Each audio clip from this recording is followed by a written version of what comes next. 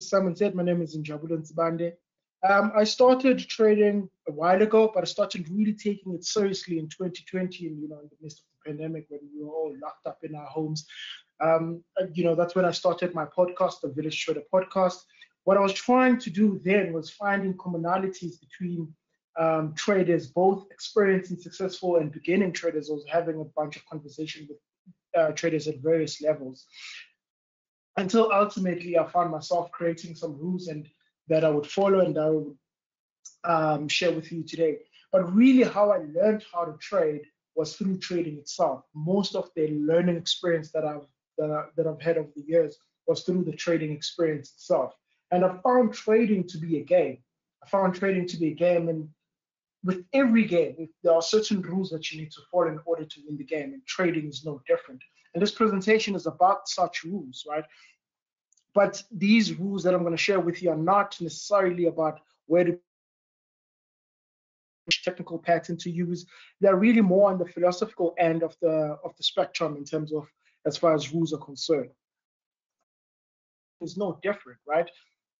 There are many ways of trading. There's a whole host of trading strategies and methodologies that you could use, but there are very few that could work for you as an individual. So the journey into trading is about finding that straight and narrow path that leads you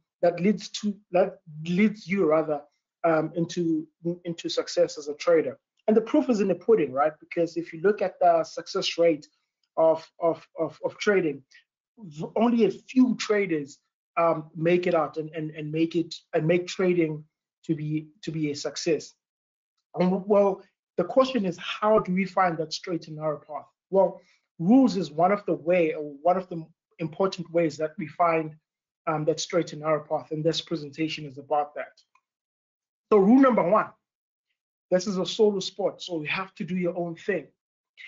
A journey into trading is similar to a journey into individuation, similar to when we were started in school, right? When we were starting in school, we're young kids, we're a group of kids doing similar things as a group, right? We work up roughly at the same time, we go to school roughly at the same time, and then when we get to school, we divide into smaller groups, friends, classmates, whether it's a drama class or debate or whatever. But in those groups, you get to group into by your own similarities with your group of friends. But until you get into the exam room, right, where your friends cannot write the exam paper for you, it's just you and you alone, and that your studying methods to be your own. They have to be in sync with you and your personality. And in trading is no different. When we start off trading with a bunch of strategies that we find on the internet, finding different ways, trying out different ways, and broadly speaking, we're doing similar things. We put on trades, we take off trades, but ultimately, to trade you have to trade your own way in order for you to find profitability. You have to trade a style that's in line with your own personality. And the reason why this is important is because you can't trade the way someone else's trade, right? Because you're a different person and you have a different risk appetite than the next person, and you have a different personality altogether. That's why you can't trade the way that they do. You can learn. This doesn't mean you can't learn from someone else. You should, and you can, because learning from someone else reduces the number of mistakes that you make, right? So you can learn from other people, but ultimately you need to trade a style that's unique to you as an individual, right? And how do we get there? How do we get to find that straight and narrow path for yourself? You'll find your own way for yourself. Well, you have to create rules and follow them. Don't just follow the herd. As I said in the beginning, it's okay to do what everybody else does, because for the most part, doing what everybody else does work. But as you go deeper and deeper into, let's say, your competence, that's where you have to deviate from the herd, right? Rules are essentially upfront decisions. It's the decisions you make beforehand, how you're going to act before a situation It's deciding how you're going to act in a particular situation before that situation occurs. It's deciding what habits are you going to have, right? Rules are, in a sense, creating that solo map for you.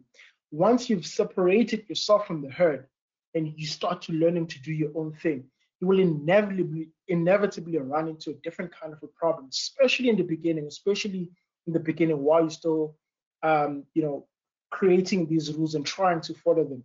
You'll run into a conflict. You'll run into a difficulty following your rules, right? Which brings me to rule number 3. Resolve any psychological conflict emanating from you following your rules. Typically, a conflict arises between what you ought to do and what you'd rather do, right? And it's a similar process when you're trying to lose weight. For example, remember those New Year's resolutions, right? Me too. So in the beginning, you decide, okay, I'm going to go to the gym this time. I'm going to eat. I'm going to quit sugar. I'm going to eat well, etc., etc. But in the beginning, that's fine. It works. It works great until that initial motivation wears off, and then it starts to get difficult. Excuses starts to creep in because the difference between what you'd rather do and what you ought to do, or rather what you have to do, start to come apart, right? And it starts to get more and more difficult to do what you have to do, to go to the gym, right? It starts to get more and more difficult to stick to that habit, and then, which is why we need discipline. The word discipline is used a lot, and it will be used a lot in your trading experience as you go further and further. And discipline is what we use to resolve that conflict, right?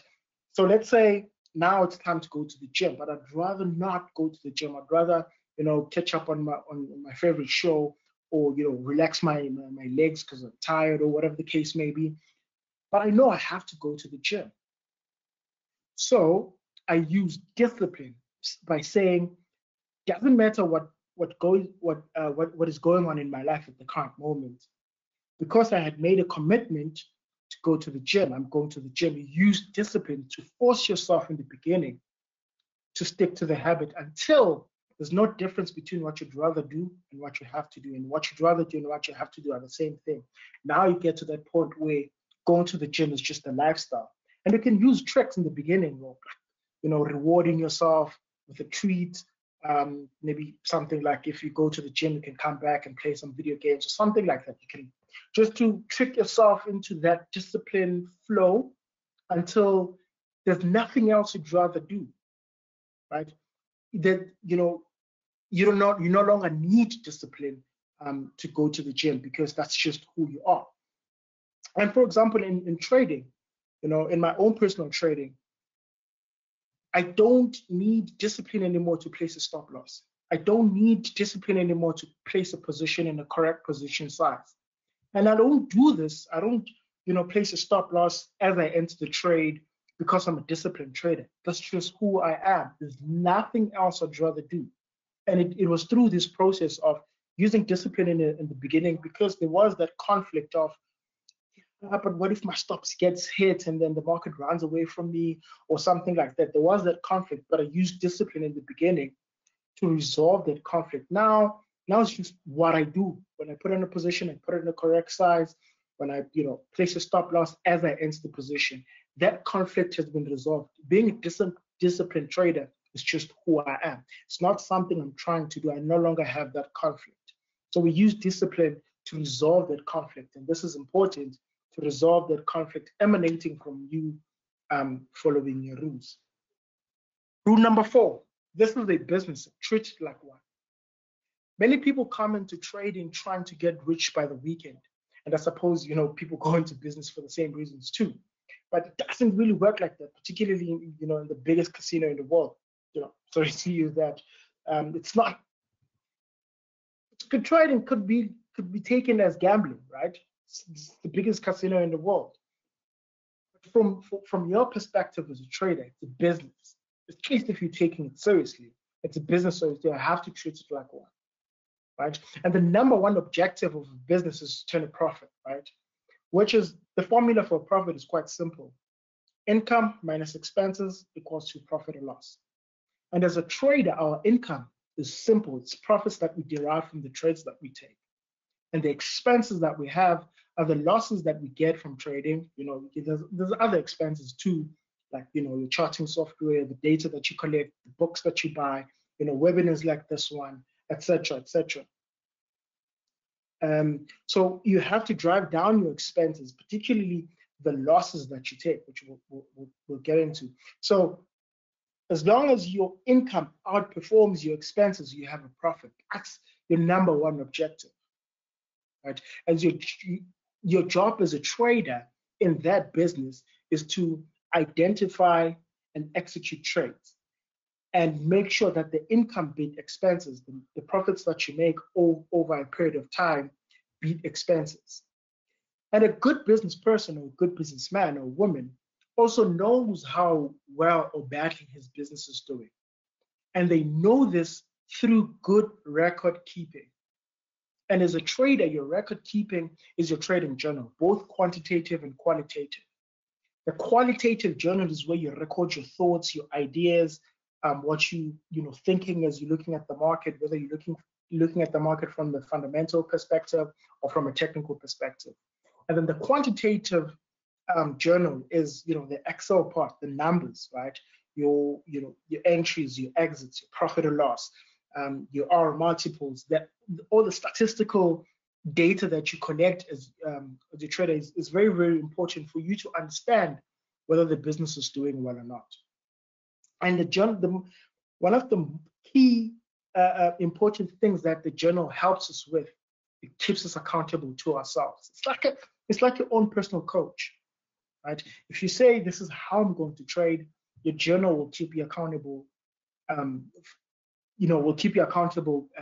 Comparing what you actually do and what you said you're going to do if you write it down. Because if you keep these ideas in your mind, they will change in your mind, and some of it you'll forget. So if you have them in the journal, it'll keep you accountable. And trading is a business, so you have to be strategic. You don't want to find yourself being just addicted to random rewards because they can come like that. So it's a business, so treat it like one. Rule number 5, learn to take some losses. You have to learn to take losses because losses are inevitable. They're just part of the game. Losses are the cost you pay to find your profitable trades. A mistake a lot of people make is that they want to avoid losses altogether. They try and eliminate their losses from their trading process. But that's like a box of thinking that you won't get punched because you've learned some ducking drills. And the problem with trying to eliminate losses is that it leads you to a different kind of a problem, right? It makes you sloppy. It makes you think that there isn't a risk in the trades that you take, right? That's like when a boxer thinks that he won't get punched because he's learned some ducking drills, he's led to think that the risk of him getting punched in the face has been reduced to 0. And then he gets sloppy in the ring, and that's when you get that knockout punch, right? And as a trader, similarly, if you take a trade thinking that there isn't a risk to the trade, or at least a risk of losing money to the trade, because you've eliminated all the, you've applied strategies to eliminate losses, right? And that's when you get caught. You're taking bigger positions because why not? Because you're not going to lose. So that's the kind of a problem that trying to get rid of losses will lead you into. It leads you into believing there isn't a risk to a trade, and that leads you into sloppy trading, right? And people will go back to trades trying to figure out how they would have avoided any losses, etc. Let me save you the time. It doesn't exist. There isn't a way of trading that doesn't include losses. It doesn't exist. So don't waste the time trying to find a way that doesn't have losses. Just learn to take the losses. And more importantly, you can be profitable and very, very profitable without 100% hit rate. In fact, you can be profitable with a low hit rate. In my trading, between 2020 and 2022, I did about 120% return with only a 25% hit rate, which means I was wrong 75% on 75% of my trades. But I'm able to get that return because I've learned to take the losses and deal with them and not let those losses get to my ego or get to my state of mind, right? And the only way I could do that is to manage how I take those losses and how the impact those losses have on my portfolio, right? And another thing that's very important about learning to take losses, you need to learn to take a losing streak. Because sometimes you run into a really, really bad market where you run into something like my longest losing streak was like 20 trades in a row. Wrap your head around that for a moment. 20 losing trades in a row. Still have to do the same thing, right? I still have to go back to the market and take trades the exact same way, even after 20 trades in a row. Why? Because I've learned to take losses and learned to accept losses as part of the game, right? And how do we? What's the process that we use to help us learn to take losses? Well, brings me to rule number 6: cut your losses, cut your losses. Right? As a business, it's important for you to manage expenses. And the biggest line item for you as a trader, as far as expenses are concerned, is the losses you get from your traders, from your trades. Right? And you have to manage the damage the losses do to your portfolio, because the losses don't just do damage to your portfolio, they do damage to your psychology as well, to your confidence. Whenever you're taking a trade, you have 5 possible outcomes. Either going to have a small winner, a small loss, a break-even trade, a big winner, which is what we're looking for, or a big loser. By all means possible, a big loss is what you want to avoid. You want to avoid a big loss with everything you have as a trader. And the way that you avoid that big loss is to cut them while they were still small. Right? And here's what happens if you have been difficult to cutting losses while they're still small, because you haven't learned to deal with them or to accept them, is that they inevitably turn into a bigger loss, which is even harder to take, which then turns into an even bigger loss, which is then you are forced to take. Right? Once you find yourself into a mother of all losses, your broker is going to give you a margin call, right? And unlike the olden days, they'll just close your position because you've run out of money.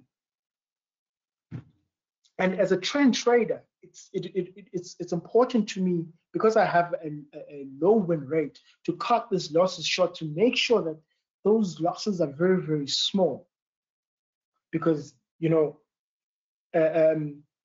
don't do damage to my psyche, and they don't do damage to my portfolio, right?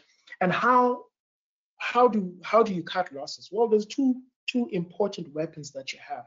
Number one is a stop loss. A stop loss is a thing of beauty because it does exactly what it says in the sticker. It stops the loss from getting bigger. A stop loss is essentially a predetermined price that you said that you're going to exit the trade. It's like picking up the door pointing out your exit door as you enter the room. This is where I'm going to get out no matter what.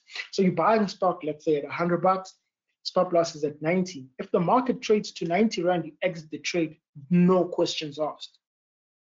That helps to keep your losses small.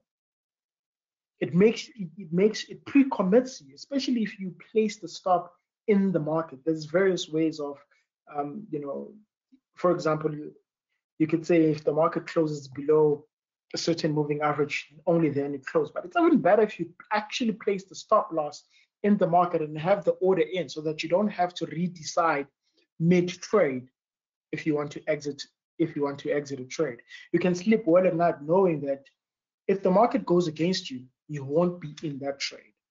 And the second part of cutting losses short is your position size. How many chips are you pushing of as a portion of your overall pocketbook, right? If I'm buying a share, let's say at 10 Rand and I have my stop loss at 90, which means my risk per share is 10 Rand, right? And if I buy one share, if the market goes down to 90, I lose 10 Rand. But if I have 10,000 Rand in my portfolio and I want to lose, or only want to lose 2% of my account, I divide the 200, which is the 2% of 10,000, by the 10 Rand, right? Which I can then buy 20 shares. That's my position size, right? That way, whatever happens, I know how much I'm going to lose on the trade. Of course, there's other costs into the trade like commission, brokerage, etc., and swaps and the like, which I won't get into in this presentation. But I know exactly how much I'm going to lose. I know my position size into the trade. And with this combo, with this combination, stop loss and good position sizing, I never take a big loss. I've eliminated a big loss from my trading process, which means at best, if I don't get a big winner, my small winners and small losses are going to cancel each other out, and I'm going to remain flat, which is much better than losing a lot of money, right? So this combo right here, stop loss and good position sizing, will keep you in the game. Will keep you in the game so that you're available for your winning opportunities. At least if you can see them and take them. You keep, because if you take a big loss, you're out of the game. Even if the very next day you see the trade that would have tripled your money, you won't be able to take it because you would have been out of money. So cut your losses, cut your losses, cut your losses. Number 7. So after having avoided that big loss, of the 5 possible outcomes that you're looking for, the big winner is what we're looking for. And a big part of what makes trend following a profitable strategy, at least for me, was getting these big winners. Now the question is how? How do we get these big winners? Well, basis of rule number 7: run your winners, run your winners, run your winners. On the screen, you have an example of a trade I took a couple of years ago of an MTN trade.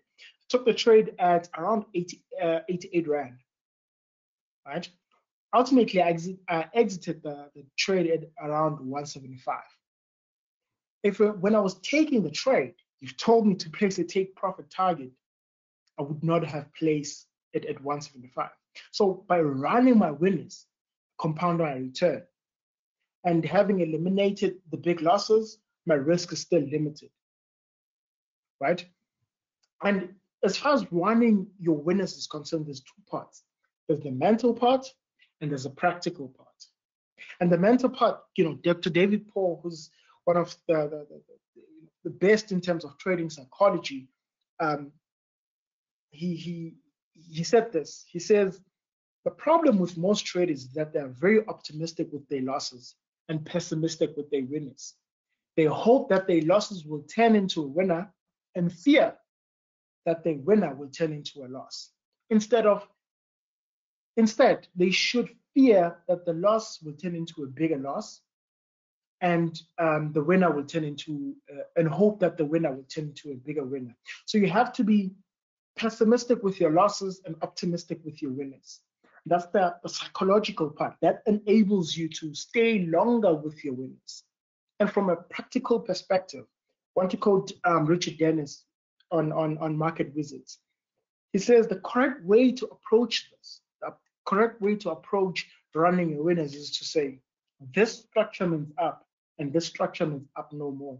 Never that this structure means up this much and no more, right? So that essentially means that you stay with your winner until it starts going the other way, and then you immediately let it go, right? Similarly with this MTM trade, I stay with the trade from about 88 until it starts going the other way, right? And the way that I do this is that I have a stop loss on every single trade that I take. I have a stop loss because I have to eliminate the possibility of a big loser, right? But I don't have a take profit target.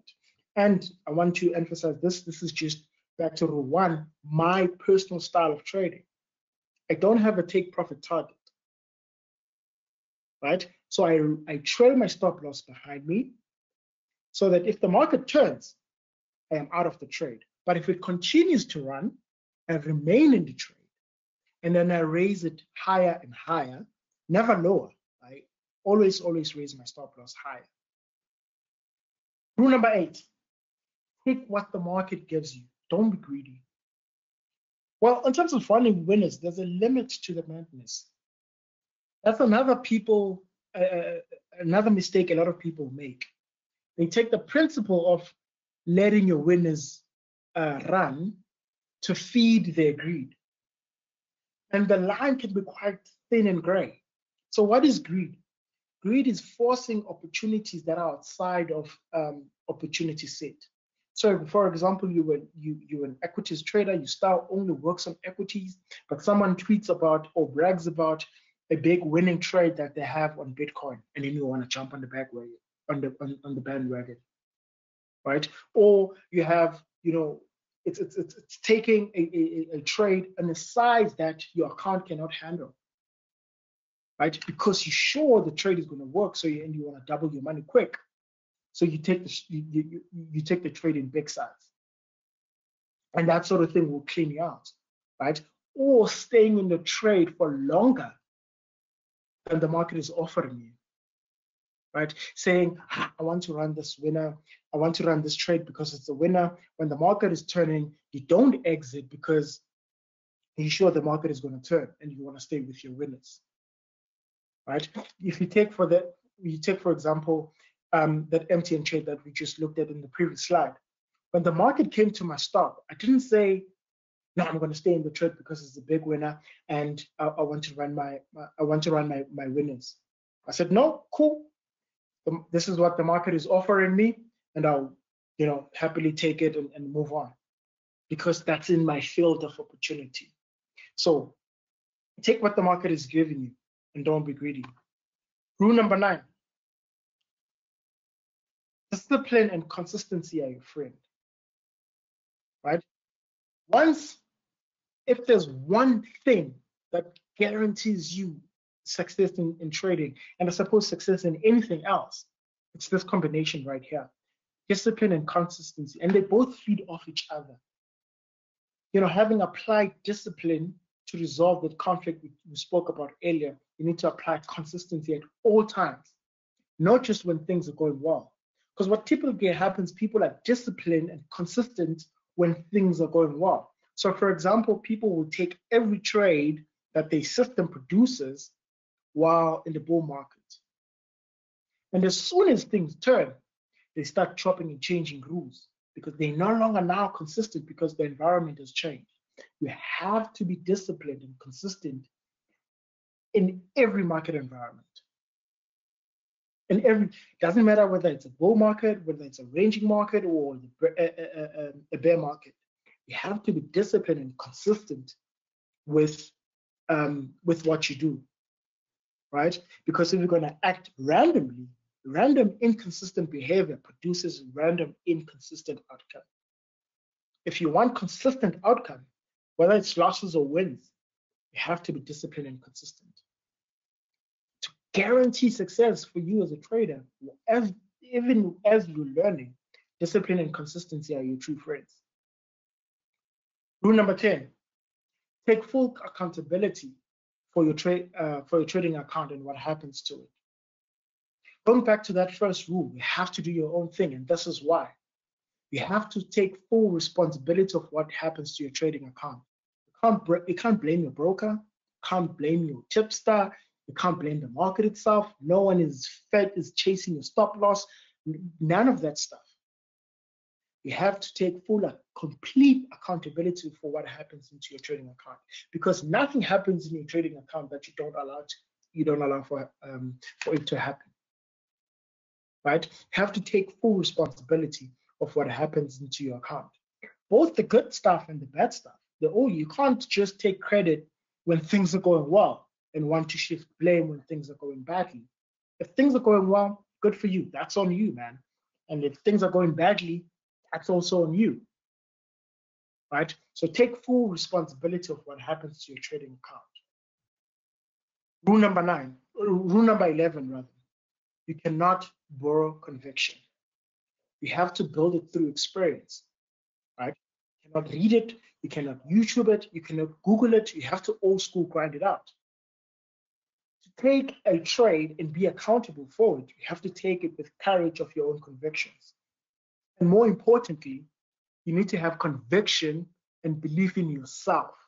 You have to believe in yourself that you can do it. You have to, believe in yourself that you, even when you're still learning, have to have that conviction in yourself that you will learn and you will get this right. Again, you can only get that through experience. You can read books, you can read some trading article, listen to podcasts. All that stuff is great for your learning process. But the only way to do it is through experience. Which brings me to the last rule, rule number 12.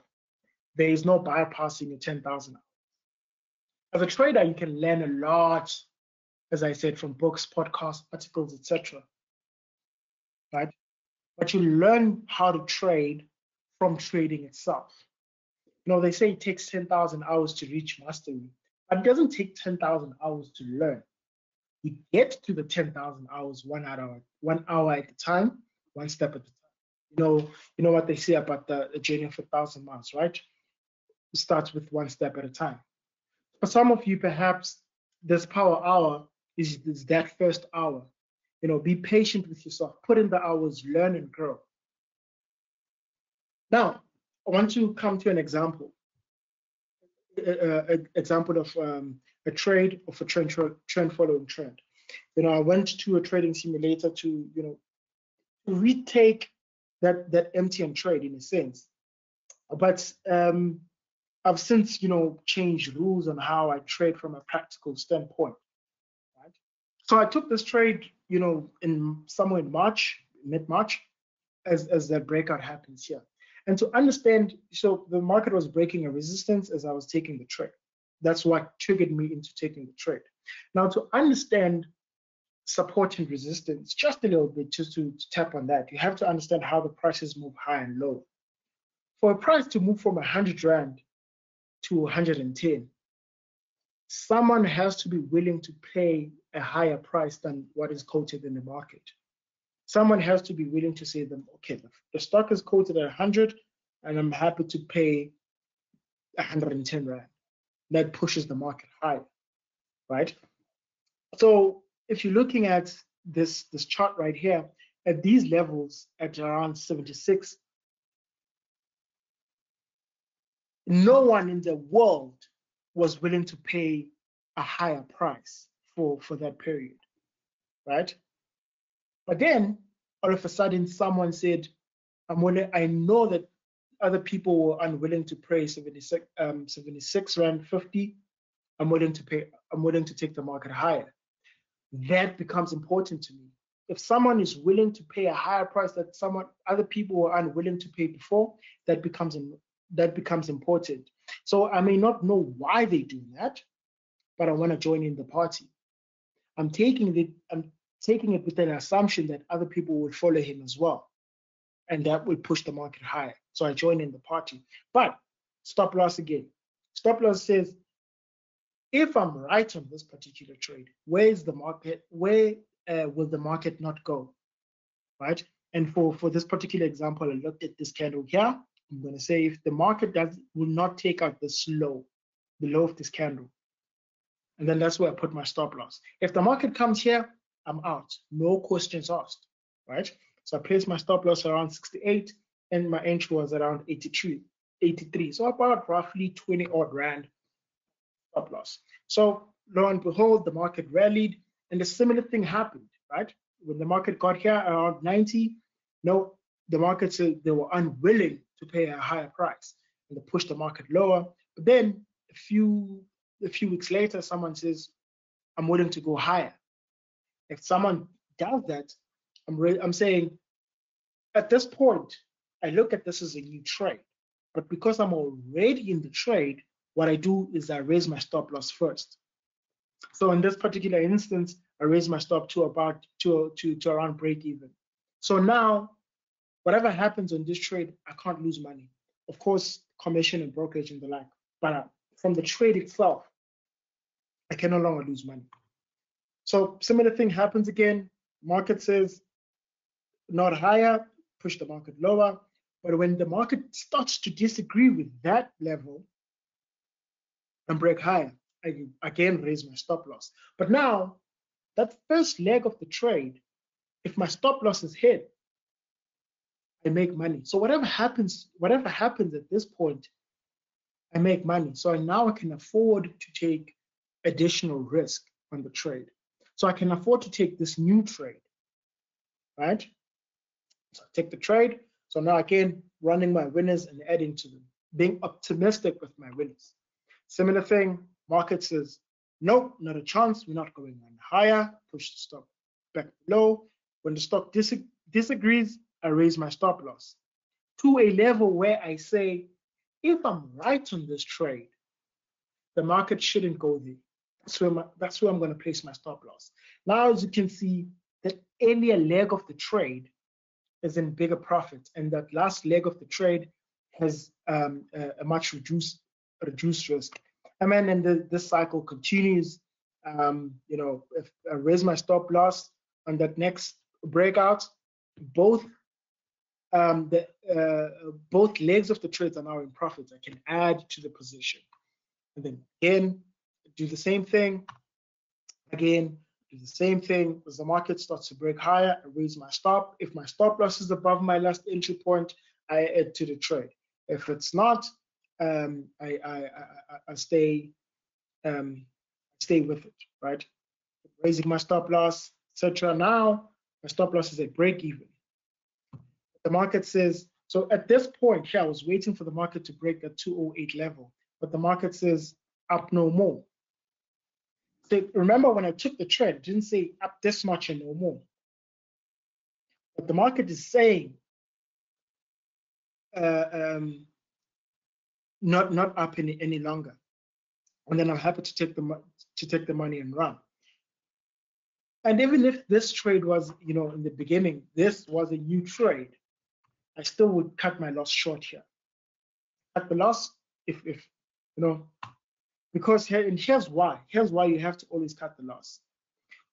When my stop loss was triggered there, I had no idea the market was going to go as low as 107.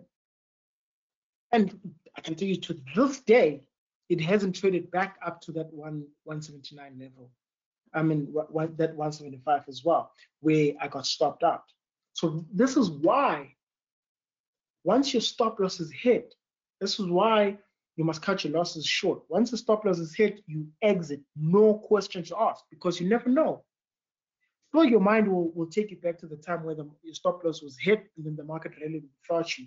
But you'll always forget these instances where your stop loss was hit and you were taken out the trade and it saved you a lot of money. You can imagine if I didn't exit this trade, how much money I would have lost if I said, I'm going to stay with this winner because it's a big winner, right?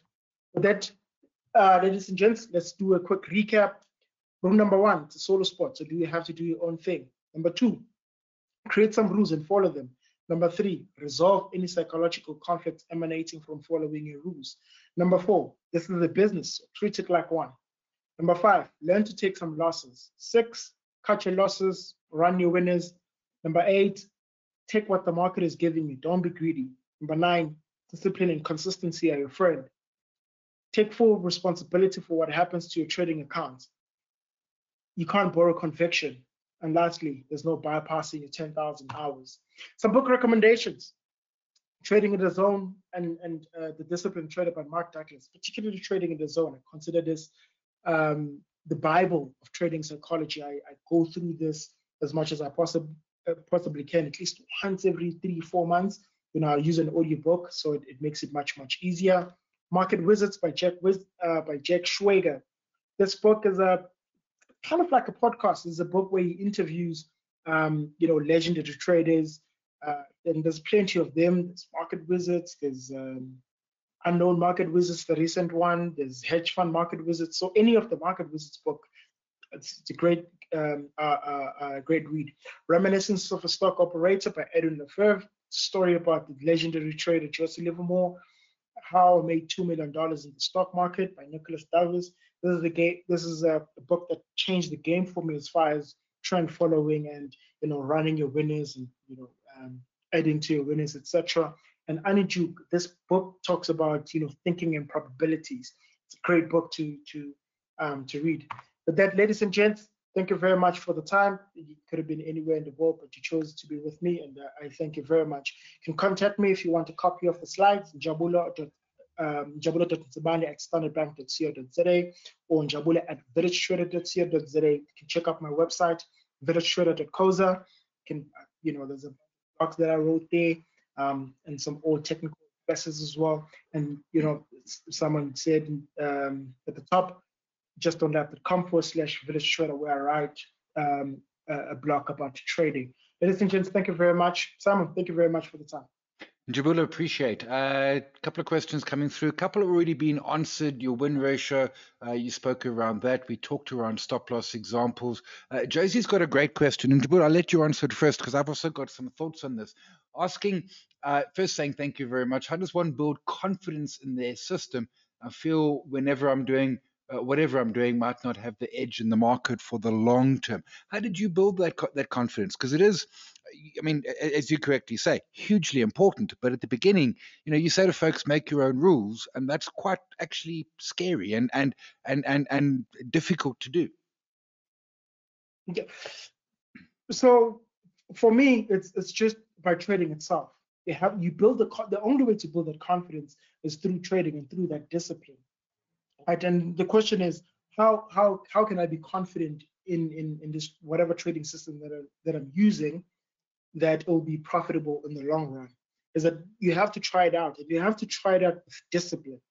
Let's say, for example, you want to try out a moving average crossover system, right? What the system is doesn't matter. In order for you to build confidence in that system, you have to trade it with consistency.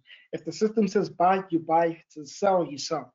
But within that system, you have to, again, with that trading journal that we spoke about, you have to understand how much, when it loses you money, how much it's losing you. When it's making money, how much it's making you. As long as on average, you make more than you're losing, you should be fine over a period of time. And you build that that confidence in yourself and in your trading system by applying it, by trading through it, while even when you have a doubt that this is going to work, you still do what the system says you should do. And I think the best way to do it, at least in the beginning, is to find a mechanical trading system where you don't have opinions on when to take a trade or when to take off a trade. Everything is set in stone. You just execute. So that helps build that confidence. And so obviously when you trade the system, for me, it was the laser system designed by Simon and the 721 as well.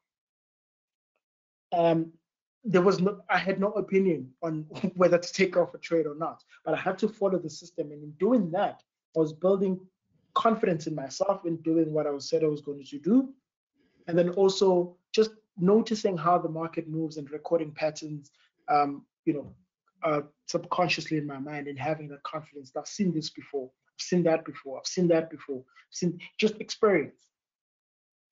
And that's a great answer, Njabulo. And what you're saying there, it's almost less about confidence in the system, it's confidence about yourself. I concur with the mechanical system, in other words, a rules-based system. And I do think that the way you really build that confidence is by doing and actually doing. I would add one point to it. And in fact, Mark Douglas talks about this. So you've got an idea. You're going to do a moving average crossover, or maybe the lazy, or a 721, whatever the case may be.